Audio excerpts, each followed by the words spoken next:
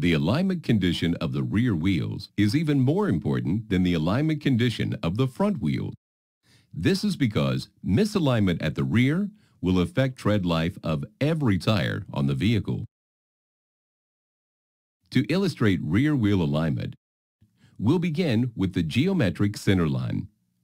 The geometric centerline is an imaginary line drawn through the center point of the rear reference axle and the center point of the front steer axle.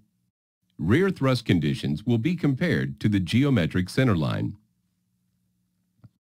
Thrust line, the bisector of the toe in the axle, is basically the direction the wheels on that axle are pointed.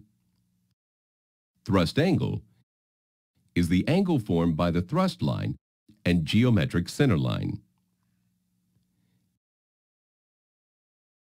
If the axle is pointed to the left, thrust line is considered negative.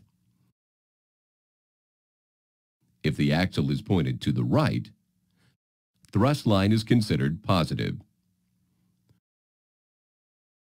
On a tandem axle vehicle, certain thrust angle conditions can combine to create a scrub angle. In this example, the rearmost axle is pointed to the left, while the forward axle is pointed to the right. When the thrust lines are combined, a scrub angle is formed.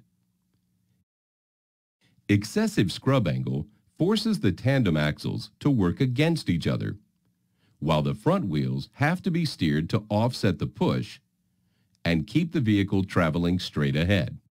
This misalignment condition will cause scrubbing on every tire.